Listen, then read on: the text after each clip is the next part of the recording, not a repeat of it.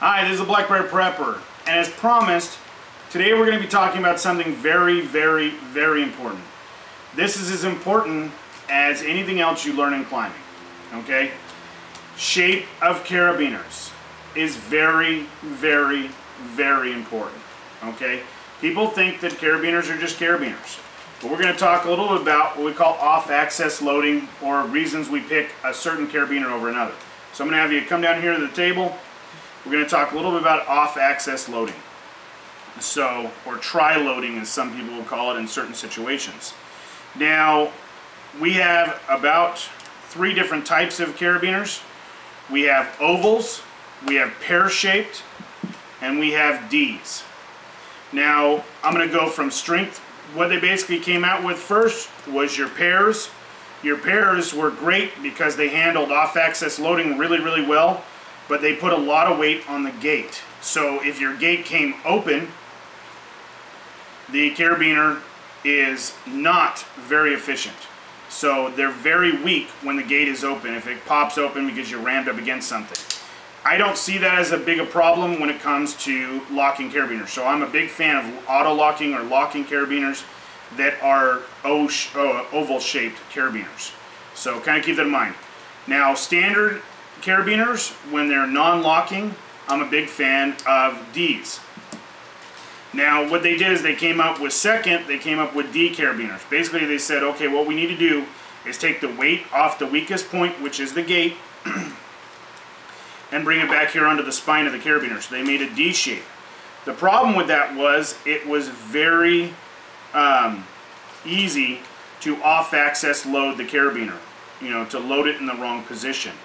So they kind of came up with a middle ground, and especially if you're doing munters, hitches, and things like that, kind of a middle ground here of your pear-shaped carabiners. Your pear-shaped carabiners look like this, where you're going to have the taller upside and the loop down here in the bottom.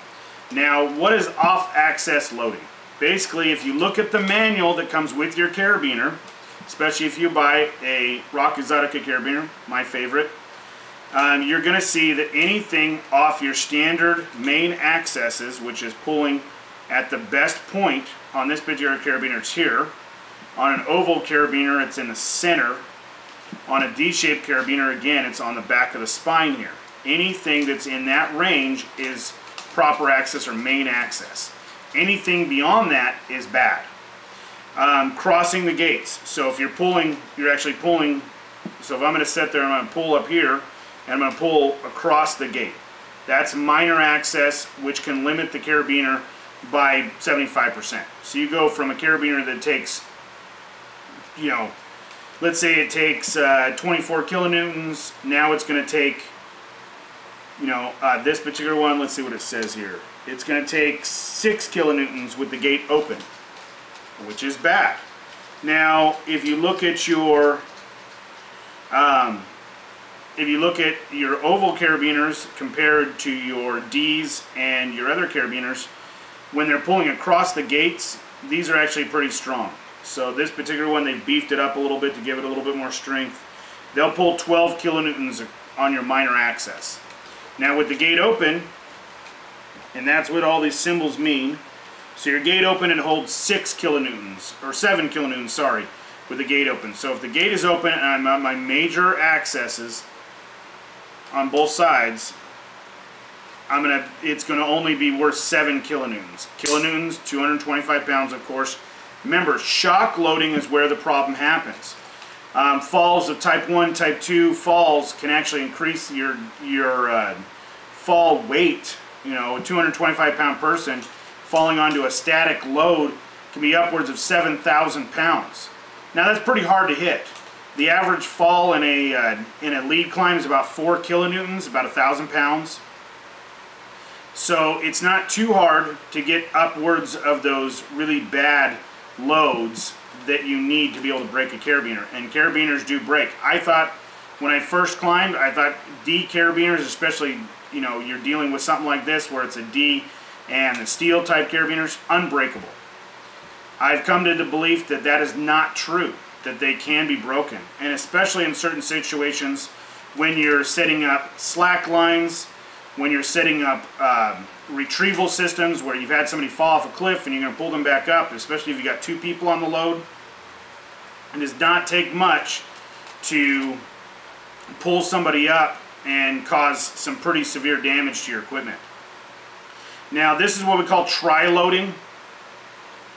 Basically this is if I had a tree here that I was wrapped around, and I did it in 2 different colors so you guys could see it, but normally this would all be done with 1 loop. You wrap it around and then you pull from 3 different directions. So you're pulling out to your main anchor, you're pulling on your tree, but you're pulling in 2 separate situations. Now if this was a D carabiner, you're pulling on your off-axis loading the carabiner massively. This carabiner now goes down to, instead of it being like a 24, let's say 29 kilonewton if you're buying the Rock Exotica carabiners, D-shaped, they're 29 kilonewtons. So let's say you do that and you're pulling at those 2 access points, you'll actually shatter this carabiner at somewhere close to half of that, if not 75% less than it actually needs. Now, decreasing the angles will help, but that off-axis loading is really, really, really bad. That can actually cause things to break. How do we deal with off-axis loading?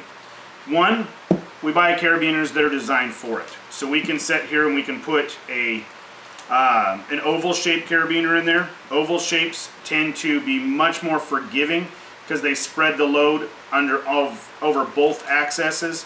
So your both sides of your carabiner, the spine and the gate, so that even if it's being pulled in a tri situation, it tends to break almost identically with your standard force. It doesn't have any other problems. Now when you get into D's and pear-shaped, we have to deal with which side to put our tri-axis on. So, or let's say we're setting up a belay station. So I have my belay station here, and now I have 3 full-size ropes coming in here. Now look what I've done. Now let's say we're setting up to, we used to think the more anchors you put on, the better you got.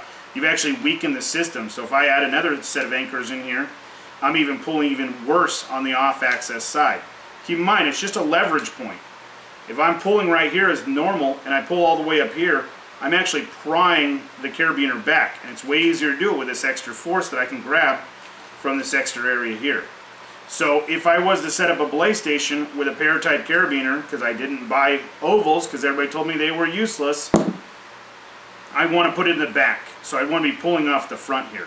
So if you're setting up against a tree and you didn't have an oval, which is what should be used, if you're going to use a basket hitch or any other hitches, you want to make sure that you're pulling off the bottom of the carabiner and then having gate face out.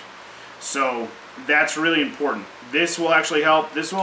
You'll get about a 10% decrease in strength from this particular area here, but it will not be as bad as the sometimes 75%, if not 90% decrease in strength from pulling in this direction.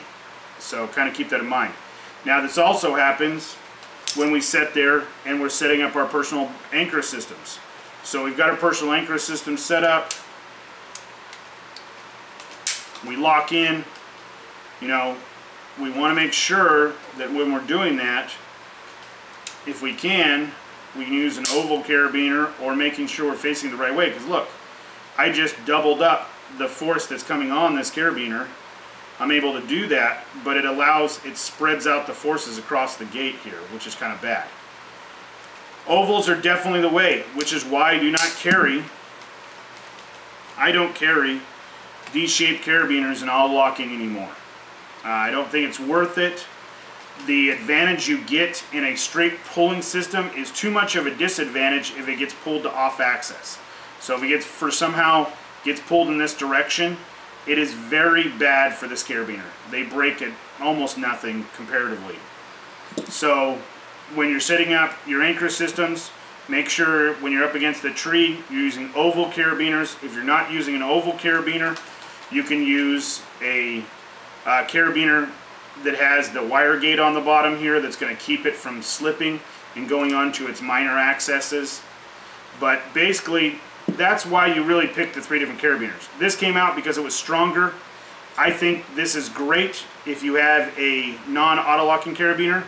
Auto-locking carabiners, I think the advantage goes to the ovals and the pairs. If you're kind of wanting something to kind of be in between, the Jakes tend to be a weaker carabiner overall, but as you can see, they're very much shaped like an oval. So they tend to be less affected by off-axis loading. Still, they can be. They're still not as good as an oval carabiner. Now, as always, this is a review class. Go take a class in climbing. We are not telling you, this is not so you can sit out there and watch a YouTube video and become a professional climber. You know, this is important stuff to learn, but we want people to see this as much as possible. If you see this and your instructor's not talking about it, make him talk about it. This is an important thing. If he doesn't know about it, take a different class. Okay, off-axis loading of carabiners or tri-loading of carabiners is very dangerous and can get people hurt. Carabiners can break, even though we're dealing with, you know, loads. You know, you're dealing with a 225-pound person, then loading it onto, you know, falling as minimal as 12 inches, and you can cause massive, massive increases in force. You know, a 12-inch fall on a static cable can be upwards of 4,000 pounds with a 300-pound person. So just kind of keep that in mind. Think about those forces. They do, you know, just sitting there saying, well, I've got a 5,000-pound rope. Usually the rope won't break. It will be the carabiner that will break. So, you know, that's kind of something to think about. But that's your different shapes of carabiners. That's what's really going to do a lot of, you know, your work for you. You're going to spend a lot of time with that. So keep that in mind. But also go back and watch our videos on daisy chains. That's another safety video that I want everybody to watch. Not a lot of people are talking about either one of these things, and it is fairly important. So, as always, this is the Blackbear Prepper. Remember, this is a review. Take a class. This is a safety type situation. But make sure you're using your gear, checking your gear. Like, share, recommend us to your friends if you're climbers, if you're in the cope industry or scouting. These are all things that need to be taught to our future climbers. So, as always, have a great day.